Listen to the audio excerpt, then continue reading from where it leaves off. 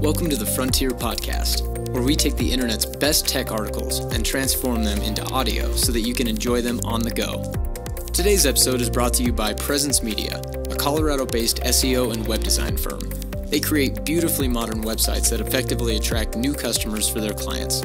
Visit them at presencemediadenver.com. We'll have that link listed below. Today's episode was written by Ernest Opetit. Hope I'm pronouncing that correctly. The article is entitled Autonomous Vehicles and the End of Privacy, and it's a very in-depth analysis of all of the future technologies that we like to talk about on this show, including driverless cars, AR/VR technology, and some of the implications that come from these technologies, like the lack of privacy. So we're going to dig in, and I hope you enjoy the episode. If you'd like to read the original article, including the embedded images, you can find it on medium.com. That link will also be listed below. Everything everywhere will soon be continuously recorded and uploaded to the internet.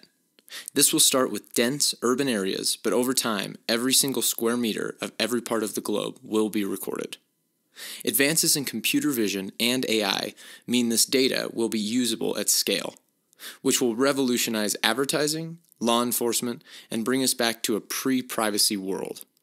And yes, you guessed it, the movie to pair this post with is Minority Report. Video everywhere. Here is where we are today. Satellites and drones record videos of everywhere on Earth. This is what enables, for instance, Terabella, a Google subsidiary, to sell HD video feeds from any place on Earth for commercial applications. In most cases, the resolution is still quite coarse, but for instance, you can monitor whether a truck is on a building site from space, but not see the license plate. CCTVs and home camera systems have proliferated as sensor costs have dropped and surveillance requirements increase both at a national security level and the individual level, home security, baby cams, etc. There are more than 6 million CCTVs in the UK. Consumer video recordings have increased ridiculously. For an order of magnitude, more than 4 million hours of video are uploaded to YouTube each day. This isn't slowing down as the 50% of the planet who do not yet have smartphones get access to them. And products such as Facebook Live, Twitter's Periscope, and Snapchat drive current smartphone users to take more now live video. But the real step change is around the corner. Augmented reality goggles will become mass market and will need to record a constant video feed of what the user is seeing to be able to augment the view with software. Today, Microsoft HoloLens and Snapchat Spectacles are leading and have a very small penetration. But many smart, well-funded people are working on making AR work. Spearheaded by $5 billion in funding and 700-plus employees, stealth startup Magic Leap. Autonomous vehicles, AVs, will become mass market and will capture continuous, high-definition, high-frame-rate 360-degree video. This is huge when you consider the scale of this AV revolution as a replacement for all cars today, but even more mind-blowing when you consider the role AVs in an even bigger market, logistics. As the market demands increasingly on-demand goods, Amazon now offer one-hour deliveries, AVs, including drone, will be the cost-effective path for companies to satiate this need. If driving the vehicle is free, and powering it becomes practically free, with the advantages in electric engines' efficiency and solar power, why not get 10 shirts shipped to your door for you to try on and return the 9 you don't like? For more info on this, my friend Alex Flamant gave a prescient talk on this topic at the London Futurist meetup. As these technological evolutions march on, we are getting closer to continuous HD video recording of every square meter of every part of this globe. Now, as awesome as some videos are, here's a funny one. We link to that below. No one is going to sit through and watch all of this stuff. From video to insight. Fueled by this explosion of video data, there have been incredible advances in computer vision over the last 20 years. Let's start with some you may not be aware of. Videos as microphones.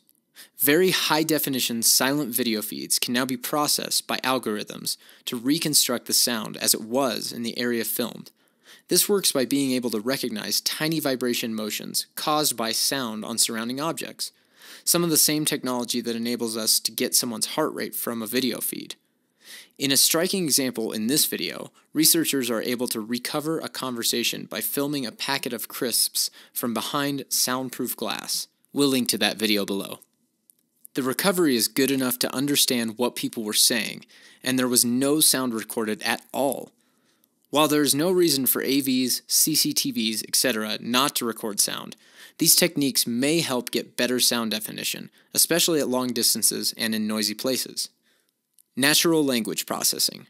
Your clumsy Google Now or Siri may betray this today, but in the research lab, we're there in terms of reliability going from sound to text. As with facial recognition, the explosion of data on which to train NLP algorithms from conversational interfaces in smartphones, bots, and Amazon Alexa Google Home speakers has spurred this innovation. In 2016, Microsoft beat human benchmarks for speech recognition. Shortly after, Google showed off new ways to do live translation for 8 language pairs, showing that the innovation is perfectly comfortable whizzing past what most humans can do.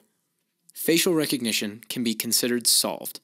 In June 2015, Jan Laken, head of artificial intelligence at Facebook, announced that on the set of 40,000 pictures from Flickr, Facebook's algorithms were able to correctly identify faces of 83% of cases. Interestingly, people's faces didn't have to always be in the picture. With enough data about the user, the algorithm could use other cues, such as clothing, to identify them. Mark seems to wear a lot of gray t-shirts. Photo-based recognition is continuously improved with the explosion of photos and the continuous feedback Facebook and Google get as users tag their friends in pictures. With video and a history of each user's habits, clothing style, and locations, the algorithms will easily surpass people in recognizing who is who. Remember the last time you struggled to recognize someone you hadn't seen in a few years? They might also take visual cues better than you. Extracting the needle from the haystack. AI systems are capable of inferring high-level concepts, features, from raw data. For example, faces are a feature that is inferred from raw pixels forming the video feed. This effectively makes all video and all sound searchable. Clarify.io is an example of a company providing a service to do this. We'll link to them below. But AI goes much further than enabling humans to search. It can effectively perform all possible searches for you and return higher-level features, interesting patterns, anomalous events. It also does so across as many data sources as are available, joining the data sets on common identifiers across them. So it's not, there's a face in this video. It's also the name behind the face, the internet breadcrumb of this person, including all other locations where this face was seen ever, all browsing activity, all messaging, all social network opinions, etc., and any other data set that might be available. These AI systems will continue to improve, and each improved version will reprocess the raw data. Say the UK police runs an algorithm through all public CCTV recordings from the last week, looking for a criminal's face. Today's algorithm may not find it, but a future version will. So what are the implications of these advances? Commercial implications.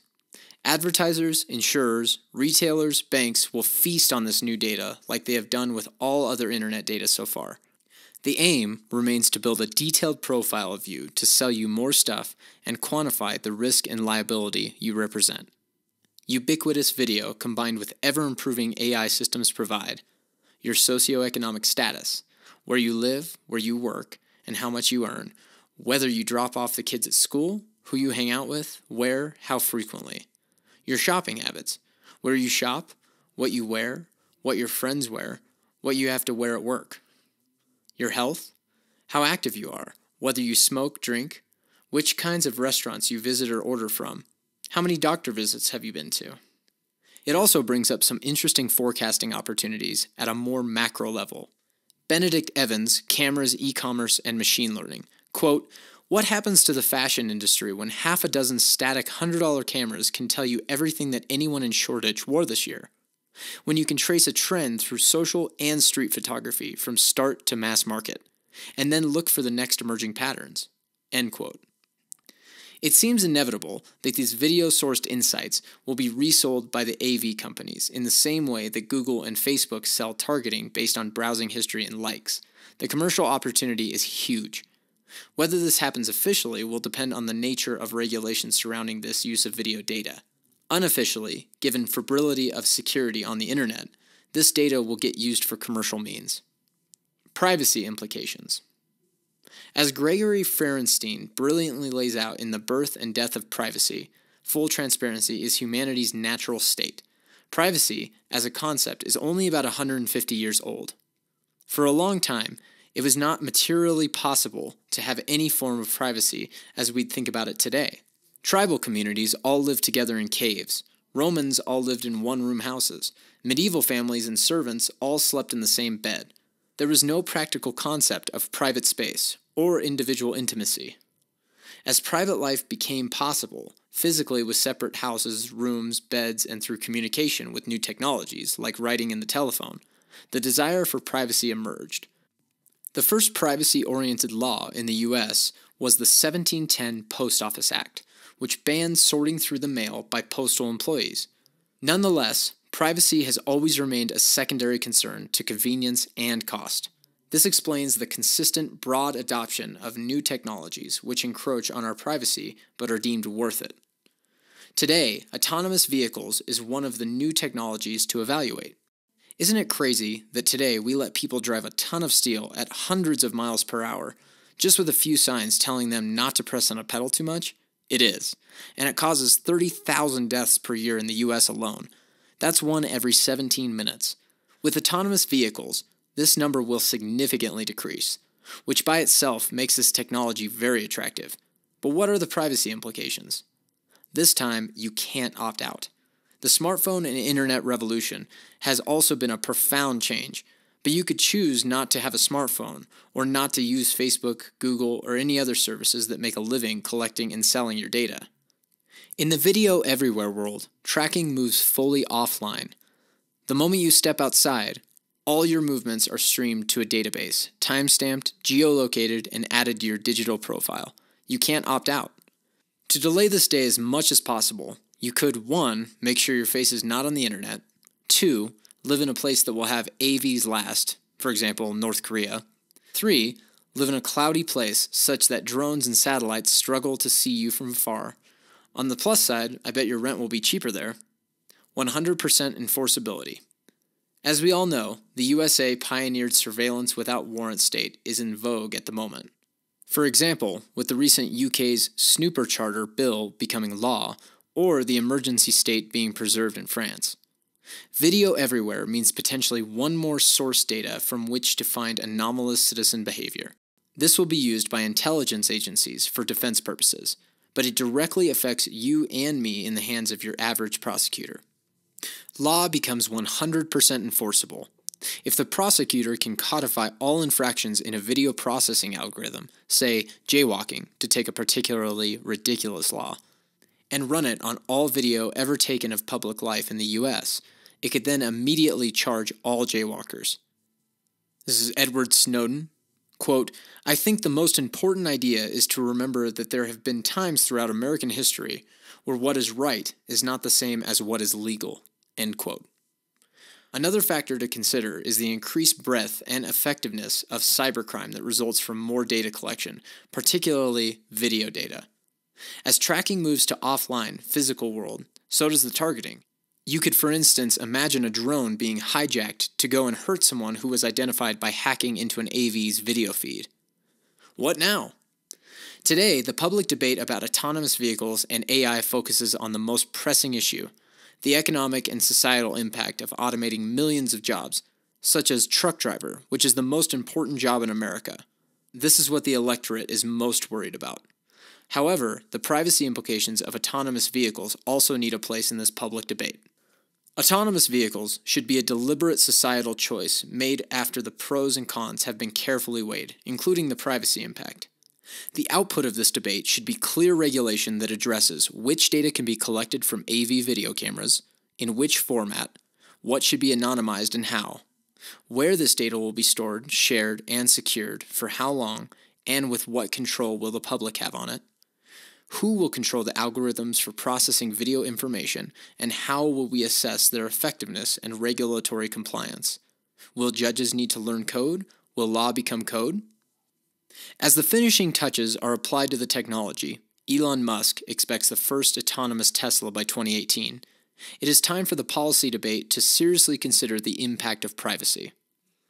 So far in my research, all I have seen in the U.S. on this is one bill introduced by 2 Democrat senators called Security and Privacy in Your Care Act of 2015. This bill aims to, quote, protect against unauthorized access to 1. Electronic controls or driving data, including information about the vehicle's location, speed, owner, driver, or passengers, or 2. Driving data collected by electronic systems built into a vehicle while that data is stored on board the vehicle, in transit from the vehicle to another location, or subsequently stored or used off-board the vehicle. End quote. As reported here, this bill was introduced in July 2015, and executives from Google, General Motors, Delphi, and Lyft appeared before a U.S. Senate committee on March 15, 2015 to discuss it. The executives were asked whether there should be minimum standards for privacy and cybersecurity, and all but one participant declined to say yes or no. Since then, the bill has not been discussed further.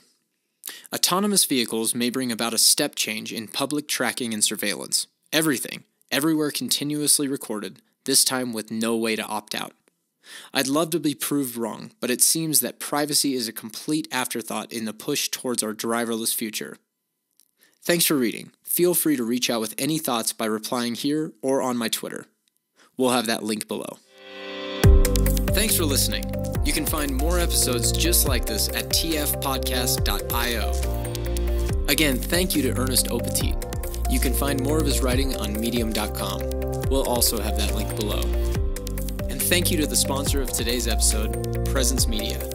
You can visit them at presencemediadenver.com. That link will also be listed below.